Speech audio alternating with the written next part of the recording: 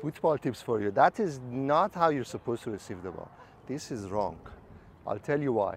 Look at the surface, small. A good pass is fast.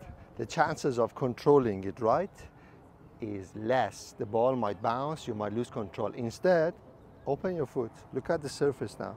Cushion the ball. Let's go. Inside of your foot. And then if you think you're the Messi or Ronaldo of football, can you also do it with your weak foot? Weak foot. And one more tip for you.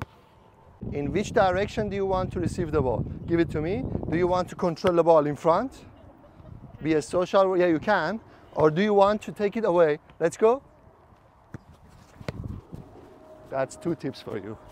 No need to pay me. Thank you.